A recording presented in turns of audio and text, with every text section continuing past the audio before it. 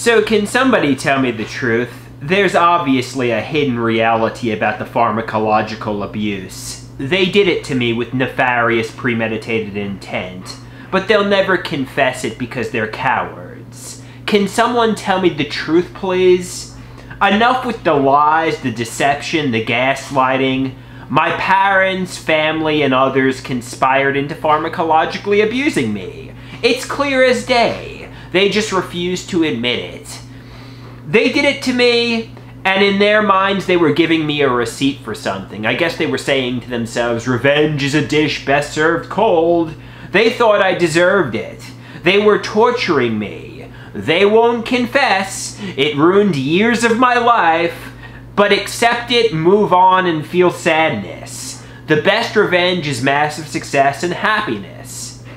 They say it's delusional. Catch it, check it, change it. My family, friends, and so on didn't conspire to pharmacologically abuse me. I think they're lying. I think they're gaslighting. But even if they did do it to me with premeditated intent, even if they did it to me with premeditated intent, which I think they did, you know, what am I going to do about it? I mean, besides feel sadness. The best revenge is massive success. The best revenge is to be happy.